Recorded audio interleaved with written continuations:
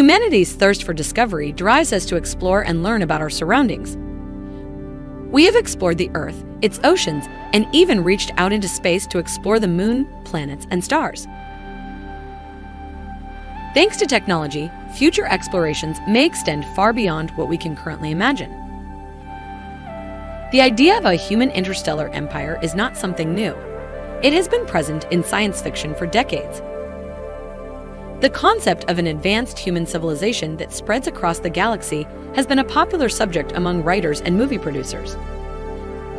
A spacefaring human civilization is certainly possible given enough time and resources. There are many challenges we will need to overcome if we want to explore and settle other planets in the future. Here are 10 challenges an interstellar human empire might face.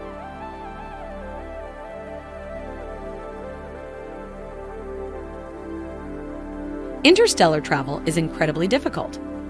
Astronomical distances, small windows of opportunity, and harsh environments are just some of the challenges that we will need to overcome. It takes light 100 years to reach the nearest star outside our solar system, and many stars are millions of years away. When we want to send a spacecraft to another star system, it will take many years. If we want to send a spacecraft towards Alpha Centauri, the nearest star system to our solar system, the journey will take almost 7 years. And that's if the spacecraft travels at a breakneck speed of 60 million miles per hour. The only other option is to use an extremely powerful propulsion technology, such as a nuclear propulsion or laser propulsion, to accelerate the spacecraft to extremely high speeds. This will reduce the journey time, but it also increases the cost and difficulty of the mission.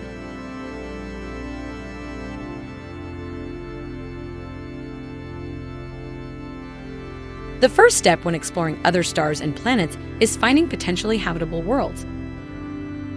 We know that Earth is capable of supporting life, but that doesn't mean other planets in the galaxy are too. Finding a planet that has the right conditions to support life is difficult. We don't even know if other planets in our solar system are habitable, so we need to look further afield.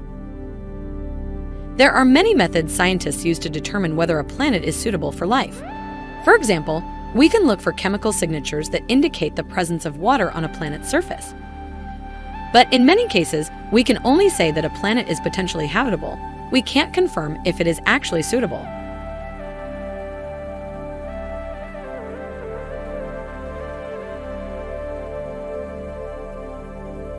The Great Silence is the unexplained silence of our galaxy.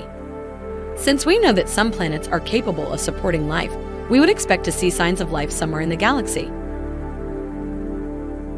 However, we have yet to see any signs of life outside our solar system. The Great Silence could simply mean that life is very rare in the galaxy. Or it could mean that any species that does arise is unable to communicate or travel across the galaxy. This could be due to a number of reasons. Perhaps intelligent species will inevitably destroy themselves, or maybe they are simply hidden from our view.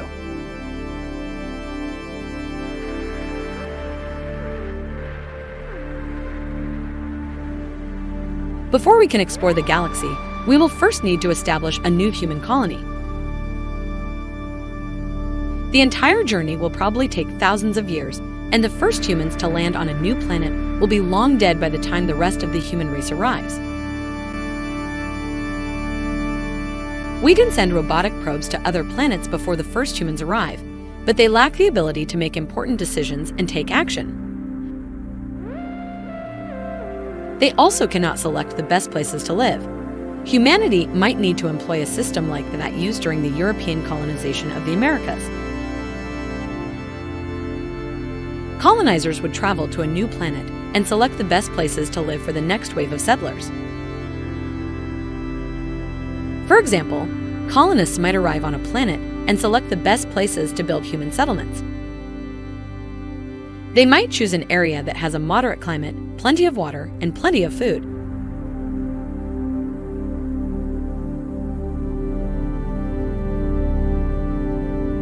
Humans will need to overcome or reduce the effects of resource depletion, including the depletion of energy, mineral resources, and water. We rely on materials such as fossil fuels and minerals to power our civilization. But these resources are limited and are being depleted. If we want to expand our civilization beyond Earth's surface, we need to find ways to reduce our dependence on these limited resources. There are many options to reduce our dependence on scarce resources. For example, we can use renewable energy sources such as solar, wind, and tidal power. We can also look to the stars to find new mineral resources that can be exploited by mining asteroids.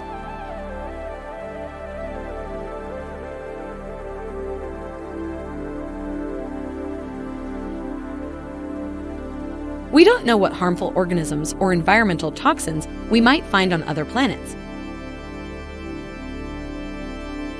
We can only assume that other planets and moons have pathogens like viruses and bacteria that can harm humans. Chemicals and harmful substances can also be present on other planets and moons. These might be naturally occurring, or they might be the remnants of previous extraterrestrial civilizations. Scientists know that viruses and bacteria can survive in extreme environments. This suggests that harmful organisms might be able to survive in harsh environments on other planets and moons.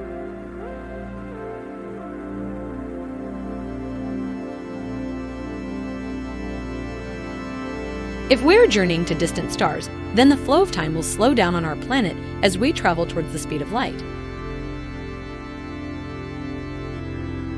Time dilation is caused by the fact that the speed of light is a fixed speed in the universe. This means that light is always traveling at the same speed, regardless of the speed of the object emitting the light. Because light is traveling at a fixed speed, our speed relative to the light determines how long the journey will take.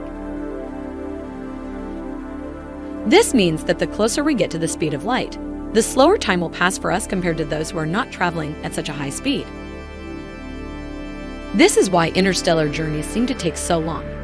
Those who are traveling at a slow speed are aging as normal, while those at the front of the spaceship are aging slower than those at the back.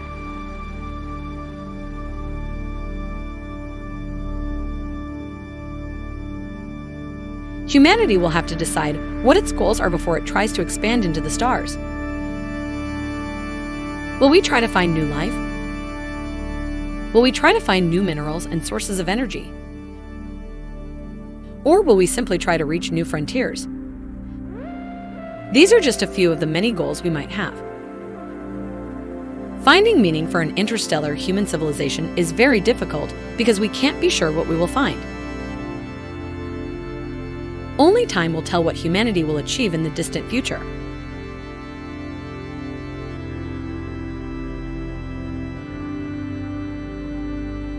Interstellar space is full of hazards, such as cosmic dust, radiation, and small pieces of rock that are too small to be called asteroids.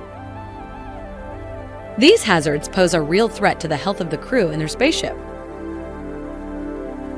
To reduce these risks, we need to employ effective shielding, like magnetic fields or aluminum dust, to protect a spaceship from harmful particles. We will also need a propulsion system that can protect the ship from interstellar hazards. Two options are considered the most effective: a nuclear propulsion or laser propulsion system.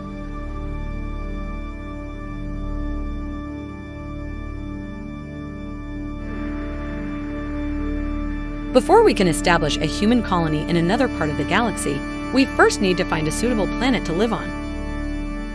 We'll also need to study the planet to make sure that it doesn't harbor any harmful organisms that may threaten the health of humans. Finding the right planet is something of a Goldilocks problem. Finding a suitable planet is incredibly difficult, especially if we are looking for an Earth-like planet. Earth-like planets are rare, and we don't know how to detect them yet. There will also be an issue of genetic mutations that could take place on Earth-like planets.